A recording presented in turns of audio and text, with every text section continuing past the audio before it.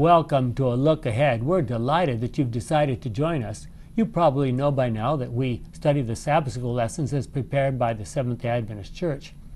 And this particular series for the months of October, November, and December of 2016 is on the book of Job. That's quite a challenging book, as you probably know, and it has some incredible insights. So I hope that you've been enjoying this series as much as we have. This is lesson number 10 in that series, entitled The Wrath of Elihu. It's a lesson for December 3 of 2016. And as usual, we're going to ask you to bow your heads with us as we pray to start our lesson.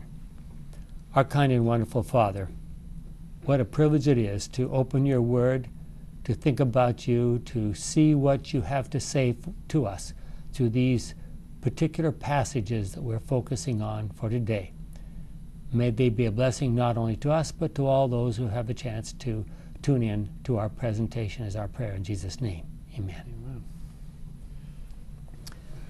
Okay, so we have now come to the end of the 3 cycles going through from Job to Elihu, Job to Zophar, Job to Bildad, and then they've gone through that cycle 3 times, Job responding, so forth. And where have we gotten so far? Did either side win their case? Stalemate.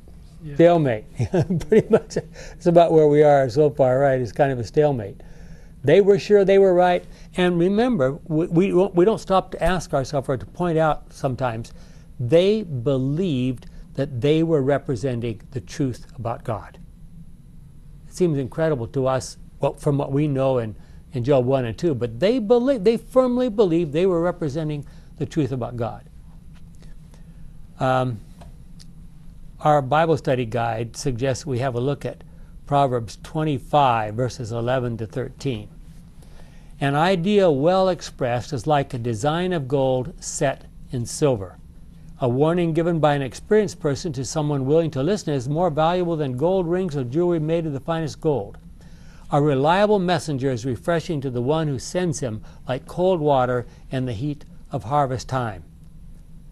You think those words could describe any of what we've heard so far in the book of Job? Probably not, huh? Well, when words are appropriately spoken, in the right context, with consideration to the situation, they can be a real blessing. But what's happened so far in this book hasn't been very helpful. So what comes next? A young man by the name of Elihu jumps in and adds his words of wisdom to the discussion. I think before we jump into Elihu's speech, we need to remember Job 15. Can any human being be really pure? Can anyone be right with God? Now this is a theme of Elihu's. Why, God does not trust even his angels. Even they are not pure in his sight, and people drink evil as if it were water. Yes, they are corrupt. They are worthless. Where do those words come from?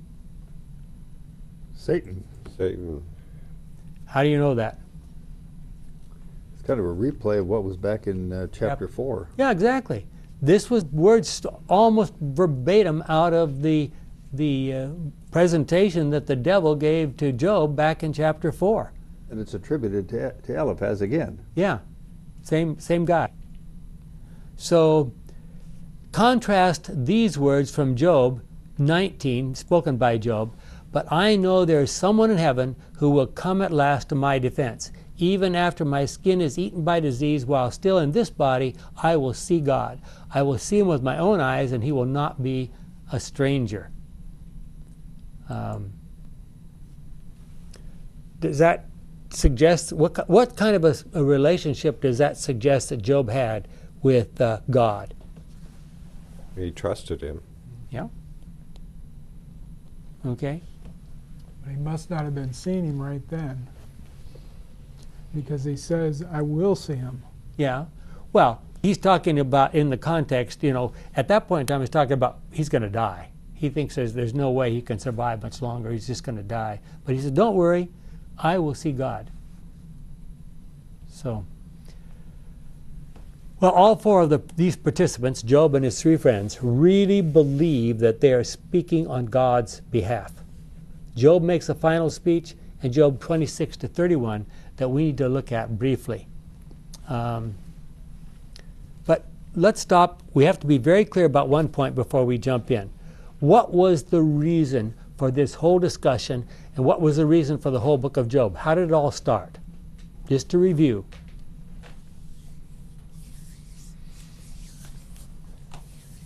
Satan had accused God of not being treating himself right. Really was talking about himself is what Satan was doing. That's what he always likes to talk about. Yeah, was his favorite person.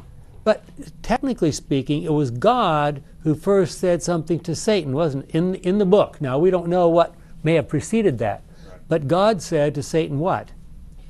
Have you looked at my servant Job? And why did God point out Job? Because Job was an evil guy? Righteous and upright person. No, so this whole book is about the fact that Job was a righteous and an upright guy. Would there be any reason for the book of Job if Job were no different than anyone else? No. There would be no reason to even have the book here. So, whereas Job's three friends kept saying, the reason this is all happening is because you're so evil. No, in actual fact, the reason this is all happening is because you're so righteous. Think about that. So that's one of the big challenges we're going to try to understand as we move along. Well, did Job's friends, you think, have any idea at all that those words that came to Eliphaz in the middle of the night came from the devil? What do you think? Yeah? Not really. Yeah. They were pretty sure that they knew. It fit with what their, I'm sure it fit with what their ordinary understanding was before the whole thing happened. So it must be from God, right? It fits with what the world believes. Yeah, exactly. Not a whole lot different than what has been going on for the last couple thousand years. Yeah. That's right. The philosophy is not much different than it was 4,500 or 3,500 years ago. Okay, so now I'm going to ask you, and we're going to jump back and forth here a little bit. You know that at the end of the book, Job 42, 7 and 8, God said, I am angry with you, speaking to Eliphaz. He addresses him specifically. I am angry with you and your two friends because you did not speak the truth about me as my servant Job did. I want you to try to picture the scene right there. Presumably, Job is still there. The three friends are still there. And God speaks these words. Who was the most shocked by those words?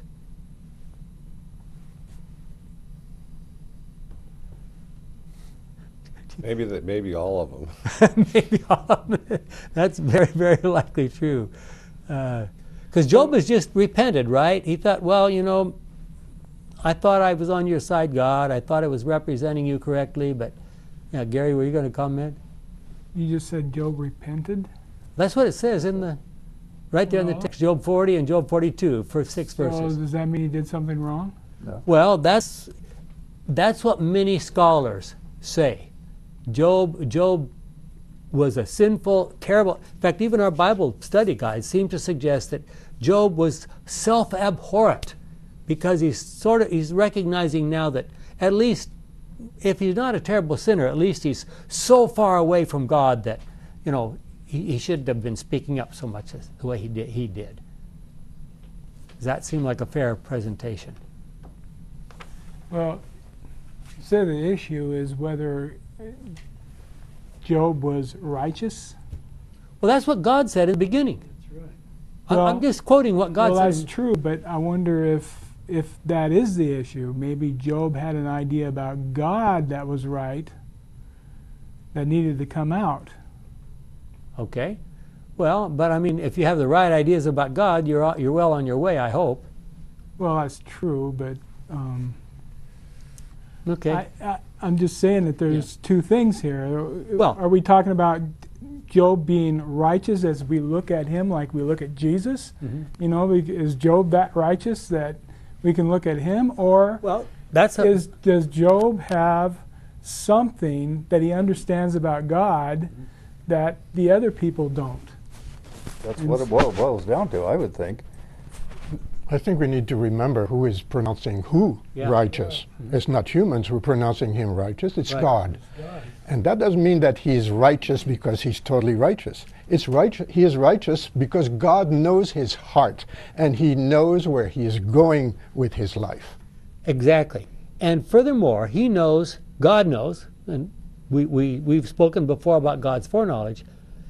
God knows that Job is not going to let him down. Because what if we've gotten halfway through the book and all of a sudden Job just gave up? There wouldn't be any point of it, would there? The whole thing would be useless. I don't think God would have picked him if there was any doubt about him. He certainly wouldn't made the comment he did about him back in the beginning. So for whatever reason, we don't know about Job's former life. We'll find out about that in the future, I'm sure, and we'll get to heaven. But what we do know is that God said that Job was righteous.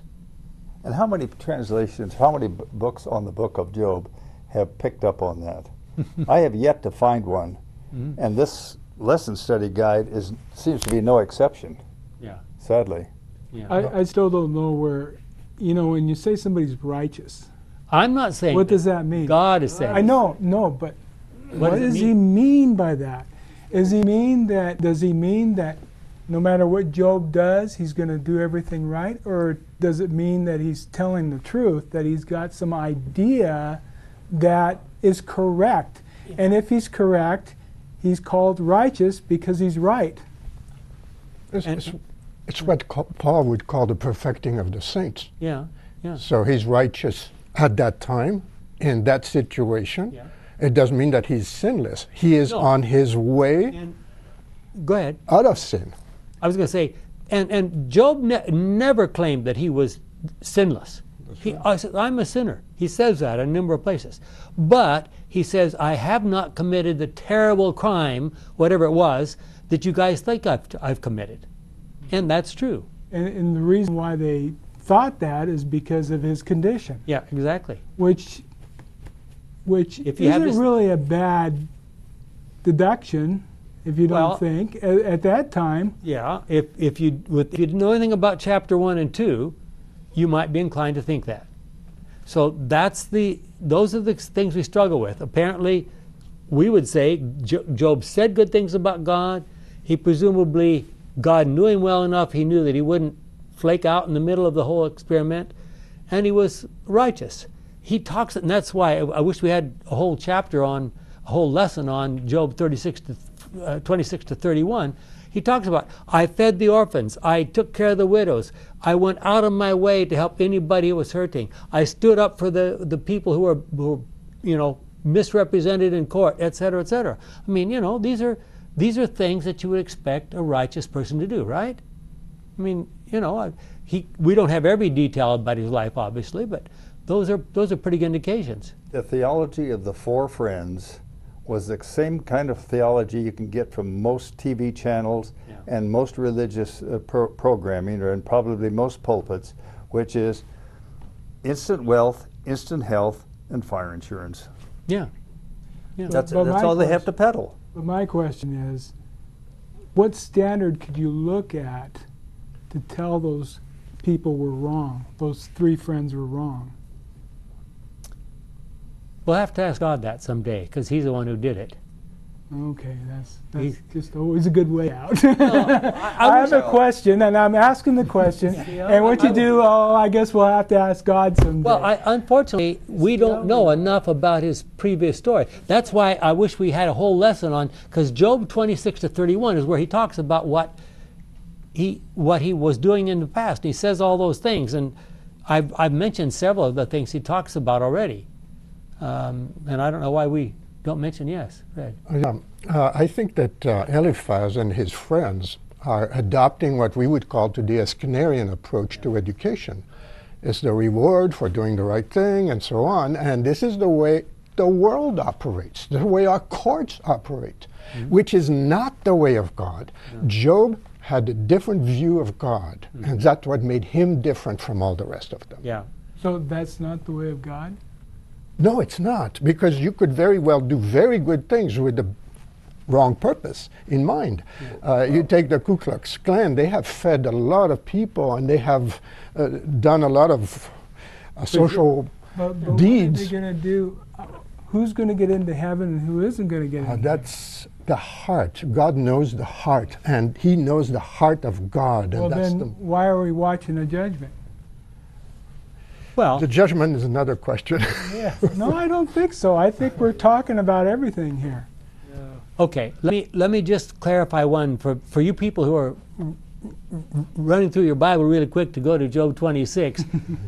There's a couple things we have to mention. If you have one of the older versions of the Bible, it will not mention who's doing the speaking, and that makes it a little bit complicated. So you need a modern version, and the Hebrew is pretty good at indicating who's doing the talking. But in Job between 26 and 31, there's some stuff, and I would just like to point it out. It is important in reading this section of Job to realize that there are portions for whom the original speaker is not known for sure. Some feel that Job 26 verses 5 to 14 is the speech of Bildad. Some feel that Zophar is the speaker of Job 27, 7 to 10 and 13 to 23. Traditionally, these portions have all been attributed to Job. That makes Job apparently contradict himself. So how do we go about deciding for sure who gave these speeches? Now, I said some parts is very clear who gives the speeches. But if here's 5 verses here and another 5 verses that disagree with each other, is the speaker just confused, or is this a different person speaking? I think we really have to be careful with that question, because if you go into the Septuagint and read the book of Job, you get a very different picture. That's correct. And that picture of Job is one that is much more clearly given by the Septuagint, and it does correspond with the New Testament, which is entirely quoted on the Septuagint as well. Yeah. And those contradictions are not as strong as they might appear from the Masoretic text. So the question, of course, then is, why is that?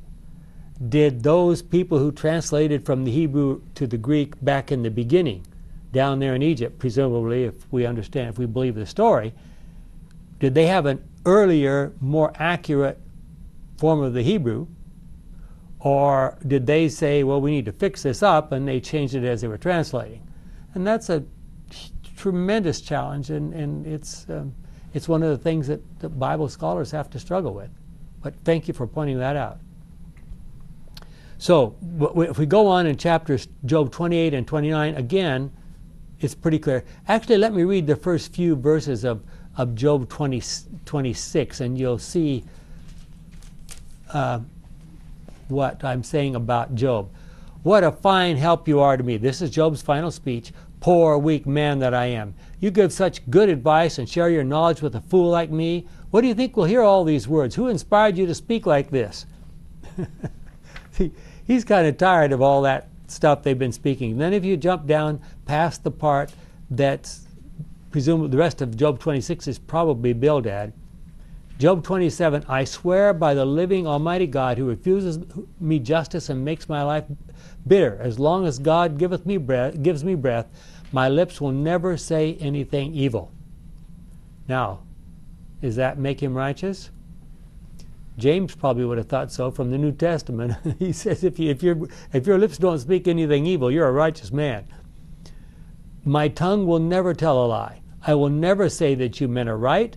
I will insist on my innocence to my dying day. And he's thinking that could come pretty soon.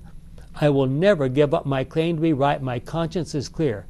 May all who oppose me and fight against me be punished like the wicked and the unrighteous. What hope is there for the godless in the hour when God demands their life? When troubles come, will God hear their cries? They should have desired the joy he gives. They should have constantly prayed to him, and so forth. So Job was pretty fed up with the speeches of those three friends by that point in time. Well, he probably didn't feel very well either. No. It wasn't worth it wasn't. So back partly to your question, Gary, how do you think Job became righteous? Through faith, righteous man shall live by faith. Okay. Habakkuk. Well, remember, he lived in a time where there was no Bible, there were no churches, there were no pastors, there were no prophets that we know about. There might have been a prophet that we don't know about, but I mean, so I'm not absolutely ruling that out. But in those circumstances, how do you develop a solid, trusting faith in God? I think we need to look at verse 4 that you just read of chapter 27. My lips shall not speak wickedness, nor my tongue utter deceit. In the Septuagint, we have a little bit different flavor. Yeah. Neither shall my soul meditate unrighteous thoughts. Yeah, okay, very good. Very interesting difference between the two texts here. Yeah. And by the way, we ought to remember that the Septuagint is the Bible that Jesus quoted. Yeah. And the what we call the Masoretic text wasn't until about 800 years later, after Jesus was So, and gone. I have to sort of question what you just said a little bit. Jesus was probably speaking mostly Aramaic. I understand. But the Bible writers, the New Testament writers, quoted the Septuagint. That's better. Yeah. So, do we believe that God was communicating with Job before this whole experience? Yes. Obviously. Yes. Yeah, he must have been. Definitely. And how might he have done that? You Face think- to face even. What? Possibly even face to face as he did with Possible. Abraham and Moses. And we could have God doing that. We could have angels doing that. Could have dreams or visions. Yeah. Well, And- why not just kind of think logically and actually look Well- at life and kind of derive it from what you're seeing and having the Spirit with you? What's wrong with that? I mean, why do Well, we that's- have to have somebody come down and start talking to Okay, you or, but or hold going on just a doing minute. dreams over you're- you? Well, you're- someone is You're thinking in terms of somebody who has lived Christianity all their lives, and it seems normal to you. Yeah, That was advice. not. Can a man by searching find out God? Yeah. Is a rhetorical question. Totally different The question society. is We that can- Well, our how- searching So of itself does not produce an understanding of God. God needs to reveal himself. So to do that, he's got to come and show up and be a person and actually have a face-to-face conversation with him. That's what Jesus came to do. That's right, but we're talking about Job here, and Job didn't see Jesus. Yeah, but Well, So we how have would- we have the experience of Enoch, where very clearly God walked with him. We have the experience of Abraham, which was about the time of Job. So we're drawing some what we think are rational conclusions based on experiences from that period of time. That's good for you, but it's not for me. Okay. well, there's also the possibility that the book of Job may have been written long before the flood, for that matter. It may have been the gospel pre-flood. And some of the words and geographical places might have been changed to fit the area. Yeah. But it's a message that was known before the flood. Even Noah, until he went into the ark, was preaching that very message. And early after the flood, a lot of people knew that message, and many departed from it willfully. So it doesn't mean that God had to speak face to face to him. The Word of God has always been available to humanity. Well, that's one of the questions. Did Job learn what he learned? Did he become the righteous man that he was, a la God's speech, from something he heard from others? Because he talks about that. He says, others have said to me, have talked to me about you. And he does say at the end, what does he say? He says that Job? I've heard That's why I was just heard all this stuff, but now I've seen. I've seen, or whatever, maybe the other way around. Okay, we earlier talked about whether Job considered himself a sinner. Look at Job 31, verse 33. Others try to hide their sins. I have never concealed mine. He's not trying to say he's sinless. But obviously, and I think you'd have to have some incredible experience with God in order to stand up through what Job stood up through. I don't think that's just sort of an ho-hum experience. Well, when you got your 4 friends and your wife and then all the bad things that have happened to you, Okay, now we're going to come to one of the really challenging questions of this lesson. There are many people who take the approach that faith is something that God gives to you. We'll talk a little bit more about that later. That our righteousness is imparted or imputed. We don't have any righteousness of our own of any kind. It's all given to us by God. So was Job actually abandoned by God during this whole experience? Or did the Holy Spirit and the heavenly angels surround Job to protect him from the devil? And if they had done that, I mean, who said, okay, remember God back in the beginning, he said you can do what and you can't do what? Take his Kill life. him. You can't kill him. You can take all his possessions, his children, etc., but you can't kill him. Okay? So who monitored that? Who said, okay, Satan, there's the wall? He knew where the boundary was, didn't Satan? Well, Satan complained at the beginning that you put a hedge around him. Yeah. How are we going to know what he's really like or what he's really thinking? And so God opened up that hedge a little bit and let him. That's the question. What does that hedge consist in? What is it made of? Is this? Well, I got the idea. I know what he means by that. I can't really tell you if there's anything physically was put around him. But he's being protected, that's for sure. Yeah. So I don't know exactly how, but whatever it was keeping Satan back. So now I'm going to ask you this question. I want you to think about it very carefully. Is faith something that somebody else does for us? What? The reason I'm asking that is we call it a gift of God. Ephesians 2:8 says, for it is by God's grace that you've been saved through faith. It is not the result of your own efforts, but God's gift, so that no one can boast about it. So if it is a gift, does God just arbitrarily, I'm going to give you this much and that much and somebody else this much and more? How does that work? James says a measure of faith. Okay, yeah. Another expression. Well, what are you talking about? Well, the reason parts of the gift that you're talking about. That's what I'm asking you. Because you can having Satan go through the hedge isn't really a good gift. No, it isn't. Well, so here's the question. Would that suggest that when we say we have faith and trust God, that God is really speaking through us and thus speaking to himself? Well, Paul said, for I have died and yet I live, yet it is not I that live, but Christ lives in me, which kind of brings us into the same kind of state of mind. So when Paul says, in my flesh I see no good thing, and identifying himself as the flesh, then he's talking about walking, in Romans 8, where he talks about Christ setting him free to walk after the Spirit. But it would seem to be that he still thinks of himself as walking after the Spirit. Yeah. And he says in Galatians that we should be not deceived. God is not mocked, for whatsoever a man soweth, that shall he also reap. So there are all these texts that do seem to give a sense of personal responsibility about the actions that we do.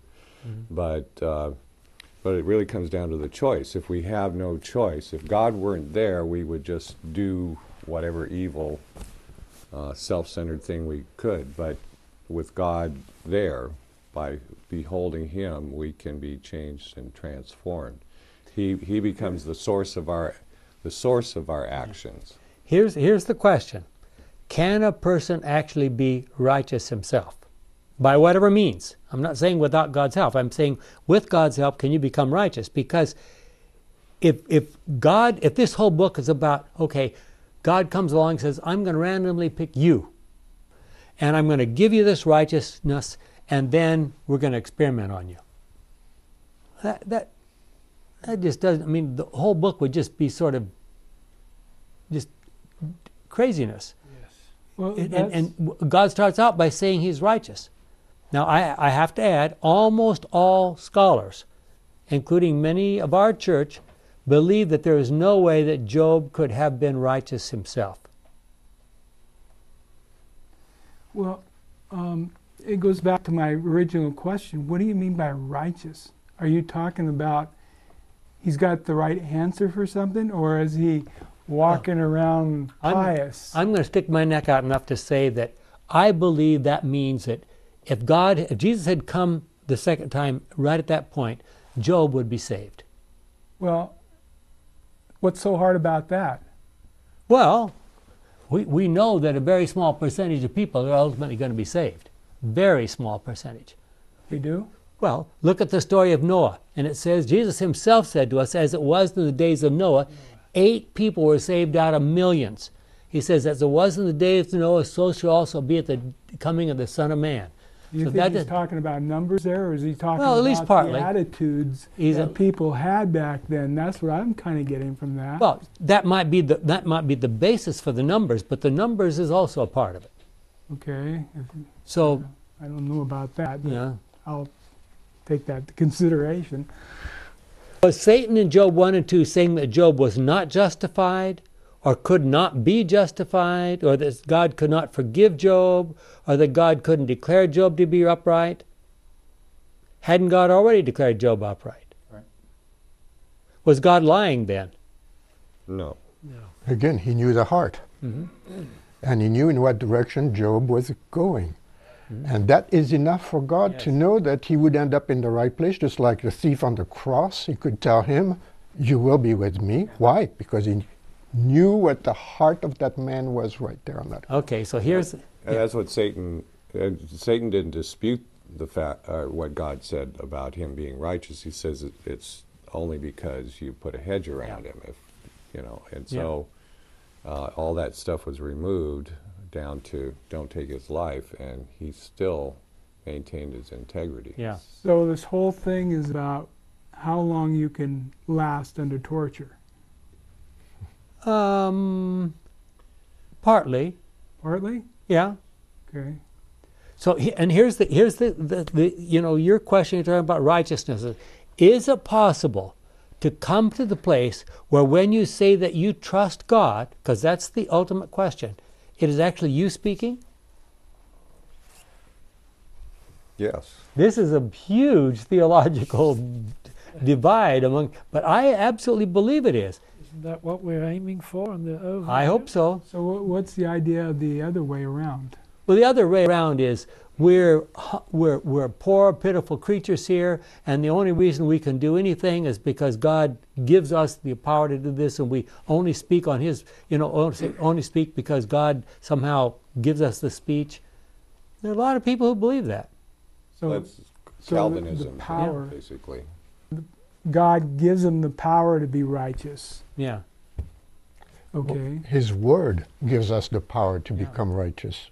His words he has spoken. Way of life, his philosophy of life is what makes it possible for us to grow in righteousness. Mm-hmm. And a person who is righteous, as Job was pronounced righteous by God, a person who is righteous never says, I am righteous. They know better. So exactly. That's the point. That's exactly the point. If Job were just like every other person except that God had given him some kind of gift, would there be any point in the whole book? Because God could turn to anybody. I guess I'll give you, we'll experiment on you today, I'll give you tomorrow, and I'll experiment on you tomorrow. No, the book here is because Job was really different. How did he get to be really different? That's the question of the book. His will became softened to the point where he could trust God.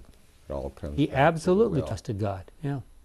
Trusting God means trusting in His message. Yeah. It's not a matter of trusting Him with your life. Mm-hmm. Look at John the Baptist. Yeah. Jesus. Jesus, of course. Aren't we kind of talking about Job here? Yeah, we are. I know, but at the end here it said that Job told the right thing about me as God. Yeah. So there's an idea he has in his head that he told that was correct. And here we are, we're talking about Job and how righteous he is, when it could be Job has an idea that's correct that everybody should listen to about God. Okay. The devil knows God very, very well. Yes. Would you say he is righteous if someday he decides to spout some truth about God, which he does fairly often? would you then call him righteous? Well, you said some truth about God, but there might have been something specifically in Job that is being spouted off here that nobody's spouting off except Job. Yeah, but I don't think we can say it's this little part of Job. I think we have to say, God, if there were some chink in Job's armor, Satan would have found it. Yeah, but you're making my point there. Because what I'm saying is that there's an idea there that Job is trying to tell everybody something about God. And when he was done, God said it was true. Job told the right thing. So it's here we are. Are we looking for what Job had said, or are we looking how Job acted? And I don't think you can separate those two. I absolutely do not believe they can be separated. If you go Job 42:8, the latter part of it says, in the Septuagint, says you've not even told the truth about Job. Mm-hmm. Mm-hmm. It isn't a repeat of verse 7. It's God's concerned about Job's reputation, and he lays it on him. But at the end, when God said that Job had spoken the truth, is he asking us to agree? I think we have defined truth. Yeah. What is that truth? Yeah. And the truth of the world is so different from the truth of God. Absolutely. But what was it that he spoke? Well, let's look at some options here. One of the greatest proofs that God can be trusted is the method he uses to show that Job could be trusted. How did he do that? Was God offended by Job's cries? When Job said, God, I just wish you would talk to me, please. I'm praying. You don't. We used to be friends. What's wrong? I don't know what I did. Are you offended? God was commending Job for what he did. The four were horrified by those speeches. The real lesson, of course, this lesson is about Elihu, and we're just barely getting to Elihu. Elihu said, I wouldn't ask God to speak. I wouldn't ask to speak to God. I wouldn't give him a chance to destroy me. I mean, the real reason is that God's approval of all that Job did and said says wonderful things about God himself. I mean, we pointed that out several times. God has set his seal of approval to that kind of a method and that kind of a relationship. Imagine what that says about the kind of government God wants to preside over. So, do you think God is happy about people who behave as Job did? Is it the behavior or the belief system of Job we're talking about? And this is where we have to be careful. Yeah. I mean, because all he did was sit on that hash heap the whole time. I mean, what do you look at? Other than why? Why did he do that? I think that's important. Yeah. He sat on it in humility, which is the beginning of wisdom in a way. Yeah. Well, the only thing he didn't do was curse God and die. Yeah. Well, we know we've got to get to Elihu, so let's give Elihu a chance to say a few words. Here's Elihu's speech, starting Job 33, the first 7 verses. And now, Job, listen carefully to all that I have to say. I am ready to say what's on my mind. All my words are sincere, and I'm speaking the truth. Aren't you glad you have somebody who can speak up for God here? God's Spirit made me and gave me life. Answer me if you can. Prepare your arguments. You and I are the same in God's sight. Both of us were formed from clay, so you have no reason to fear me. I will not overpower you. So, and then he goes on. Look at verse 12. But I tell you, Job, you're wrong. God is greater than any human being. And then drop down to verse 19. God corrects people by sending sickness. What's he implying? He fills their bodies with pain. Job, we know what your problem is. Those who are sick lose their appetites, and even the finest food looks revolting. Their bodies waste away to nothing. You can see all their bones. They're about to go to the world of the dead. Perhaps an angel may come to their aid, one of God's thousands of angels who remind us of our duty. And mercy, the angel will say, release them. They are not to go down to the world of the dead. Here is the ransom to set them free. Their bodies will grow young and strong again. When they pray, God will answer. They will worship God with joy. God will set things right for them again. Each one will say in public, I have sinned. I have done right. I have not done right. God spared me. But he kept me from going to the world of the dead, and I'm still alive. So what's implied by all that? Well, seeing is believing. Look, Job, where you're at. Exactly. Do we have any idea at what point Elihu joined the conversation? Was he there for all the prior speeches?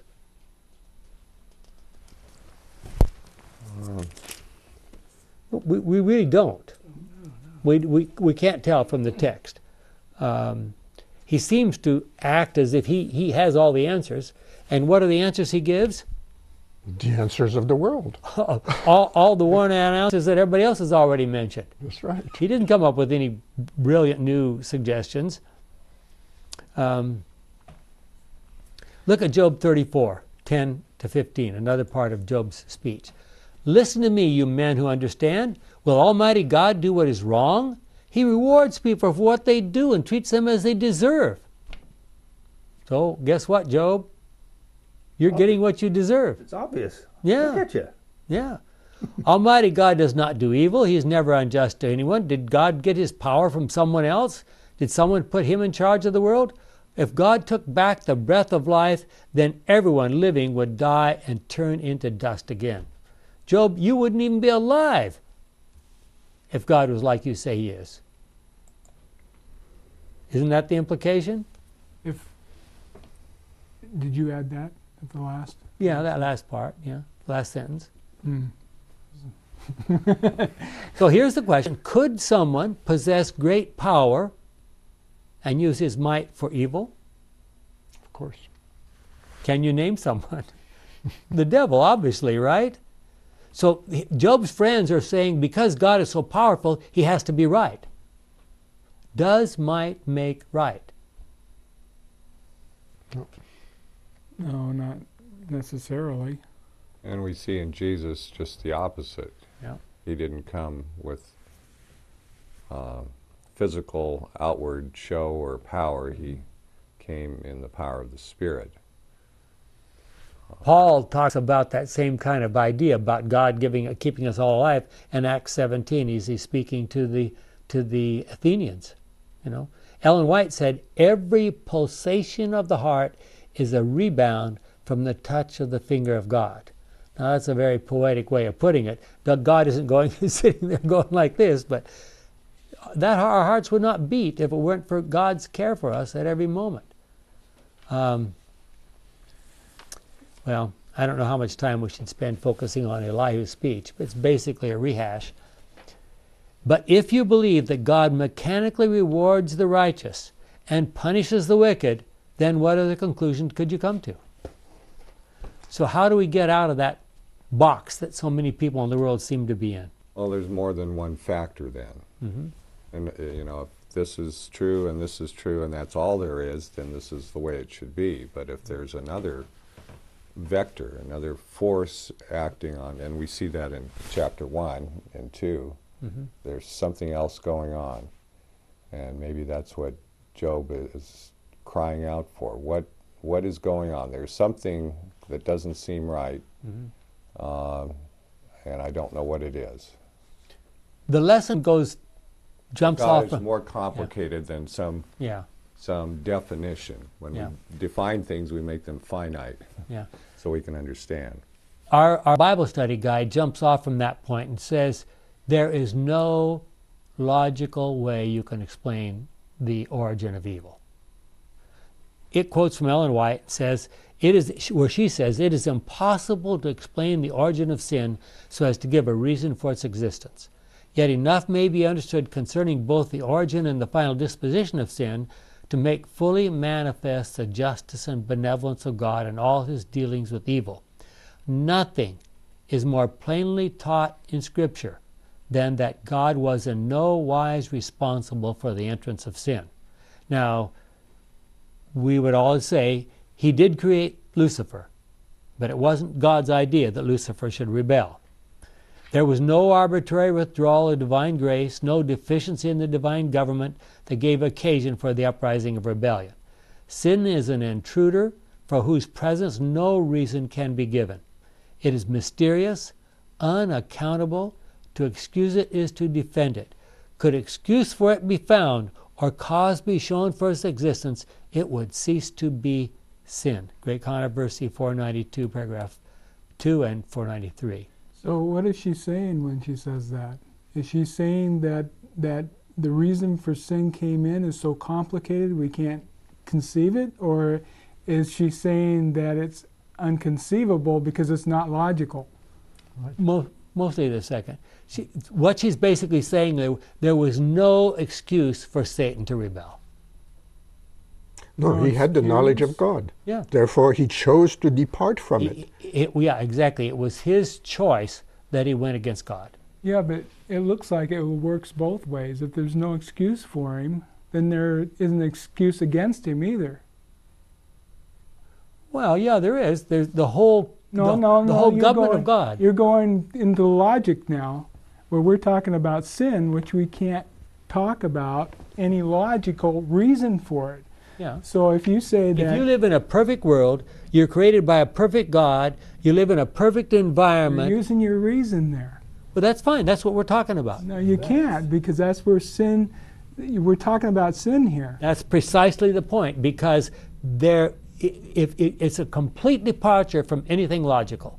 That's exactly what we're saying. There was absolutely no logic to it whatsoever. So just because if you use logic... is it that it's sin? If you use logic, then there was no reason for him to rebel. No, you can't use logic. We've just been told we can't use logic. Part of the equation has to be love. We have to use because there has to be a choice with love. And without choice, there is no love. Yeah. That has to be part of it. Well, and logic alone proves that in order to have eternal life, one would have to have perfect love, right? Mm-hmm. You want to depart from perfect love, logic tells you you can't have eternal life. Yeah, but how does logic tell you what love is? God put that in our hearts to know that from the very beginning. He created I think that's him. the reason there. So God put it in your heart. We're talking about heartfelt things here, and that's not really a logical thing. Oh, it is, absolutely. No, it isn't. It is, absolutely. When you talk about the heart, you're talking about emotions. No, where your heart is where you do your thinking. No, that's the Bible. That's in the not Bible, correct. The heart is where you do your thinking. Exactly. I've looked all over the place, and I think that's just a slant to look at it. The Bible says, as a man thinketh in his heart, so is he. Well, it also says in Deuteronomy that you need to take things to heart. You need to take an idea to heart. So you've got to... That's thinking. No, you need to take it to heart. You start out thinking, and you take it to heart. Is where you do your thinking. That's theological way. See, I don't agree with that. I think you guys have that off myself. But take ecology as an example. If we want to make sure that we preserve the world, we better know something about ecology, or we won't do anything to preserve it, right? Mm-hmm. Same thing with love. If we don't know what love is, or if we refuse to accept the definition of love, which is total commitment to others, and we depart from that, and we depart from God. See, if God could have solved the sin problem by making claims, the whole issue would be, the great controversy would have been over before it started. He doesn't make claims, he provides evidence. And it's evidence that the devil cannot argue with. At the very end, at the third coming... Going back to logic again. Yes. That's where we have to go. Okay, but you just said that we can't explain sin through logic. It's outside of logic. That's precisely the point. If it's absolutely not nonsensical, illogical, that's sin. If it's logical, so we're explaining the logic. And if you go outside that, that's the part that doesn't make any sense. That's where the devil is. Why would anybody depart from logic, is the question. Why would anybody depart from logic? Yes. Well, we just said here that when we talk about sin, we can't use logic to explain it. No, he said you can't find a reason for it, or which to make it. You're saying exactly what I said. If you know the rule to stay alive, why would you depart from it and end up with death? What do you think Job would have said to God if God had said, Job, I'd like to use you as a guinea pig? Would Job have said, well, why don't you choose somebody else? I mean, he might have gone along with it, you know. That I know a medical student from some years ago that said, if God could use me as a pawn to checkmate the devil, I would be willing. Well, do you think the devil was quite certain when that whole thing started that he would be able to get Job? I think the devil had a lot of experience with Christ. He got kicked out. He knew when the man said, "Don't kill him," that's exactly what he meant. Mm-hmm. Well, Job suffered terribly. Jesus also suffered terribly. Do you think the 144,000 are going to go through some tough times before the final events in this world's history? Maybe beyond the 144,000. I mean, the whole world is a microcosm of, oh no, Job is a microcosm of what the world is. Yeah. So why is that necessary? Do we have to go through terrible times in order to be safe to enter into the kingdom of God? Whatever it is, it's a small investment for eternity, that's for sure. Well, I don't think it's a matter of having to go through that. It's a matter of a demonstration. These are the ones that, you know, as Revelation says, who can stand? And these are the ones who can stand and will go through that time, and they are glad to do so. Okay. God never asks us, this is a quote from Ellen White, God never asks us to believe without giving sufficient evidence upon which to base our faith. His existence, His character, the truthfulness of His word, pushed it too far, and are all established by testimony that appeals to our reason. And this testimony is abundant. Yet God has never removed the possibility of doubt. Our faith must rest upon evidence, not demonstration. Those who wish to doubt will have opportunity, while those who really desire to know the truth will find plenty of evidence on which to rest their faith. Steps to Christ, page 105. Now we just have a few minutes left. I would like to look at I want you to consider three possible reasons why people do what they do. Did Job have enough evidence to trust in God? Well, he said so. So if you are a believer and are seeking to do God's will, what makes you willing to obey? Could you say, I do what I do because God has told me to, and He has the power to reward and destroy? Is that why you don't murder or commit adultery? Because God has said you mustn't, and if you do, He might kill you? Well, this might be all right for a beginner or a little child, and you know, little children don't do bad things, or generally they avoid bad things because they get punished if they do bad things. Well, but it suggests that God's laws are arbitrary, do not make good sense in themselves. That does not speak very favorably of God. Would you rather say, I do what I do as a believer because God has told me to, and I love Him and I want to please Him? Is that why you don't steal or tell lies? You would see nothing wrong or harmful about doing these things. It is just that you want so much to please God. For some reason, He does not like it when you steal or lie, and since He has been so good to us, you feel under some obligation to please Him. It would only be grateful and fair. Again, this might be all right for a beginner or a child. It might even be progress, beyond the obedience prompted only by fear of punishment and desire of reward. But it still implies an arbitrariness in God's commandments and does not speak so well of His character and government. There's another possibility, a possible approach to obedience. Could you say this? I do what I do because I have found it to be right and sensible, we might say reasonable, to do so. I have increasing admiration and reverence for the one who so advised and commanded me in the days of my ignorance and immaturity. Then hastening to add, being still somewhat ignorant and immature, I am willing to trust and obey the one whose counsel has always proved to be so sensible when He commands me to do something beyond my present understanding. That comes from a small book that's long out of print called I Want to Be Free by A. Graham Maxwell. So, in light of thinking about that, did Job win in this situation because he was good at leaping? Remember, a lot of Christians say that faith is a leap of faith. I mean, that Christianity or salvation is a leap of faith. You can only go so far with the evidence and then you just jump. Was Job really good at jumping? Or did he have enough evidence about God?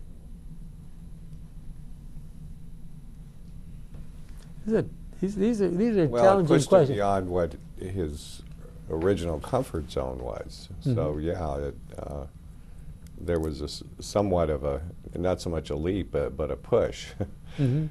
Well, and then but here's the question. Let me be very specific. Did Job survive here because he had a really solid relationship with God before this started, or did he just close his eyes and said, I choose to reject the devil. Well, he didn't even know about the devil as far as we know. I just choose to do it this way because I want to. I'm going to leap. No, he knew God. Former, what you said, former. Yeah, I think he had a very good relationship with God before this all started. And I think that's why God could say back at the beginning, Job is blameless and upright.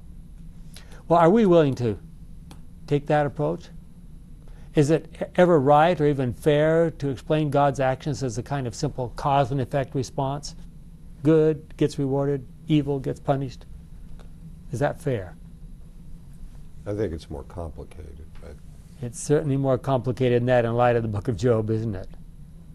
Do you think Job or any of his friends knew about the devil? Well, I certainly knew about spirits because one of them mentioned it was like he got frightened by it. They weren't unfamiliar.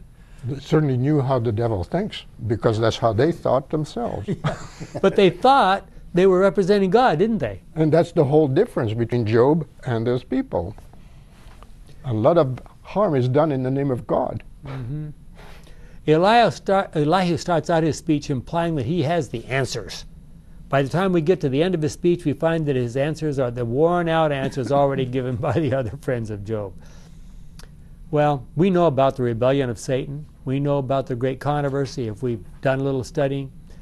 Jesus, in contrast to the devil, was the very essence of humility. Satan, by contrast, was the opposite of humility, exhibiting pride, arrogance, and selfishness right in the throne room of heaven.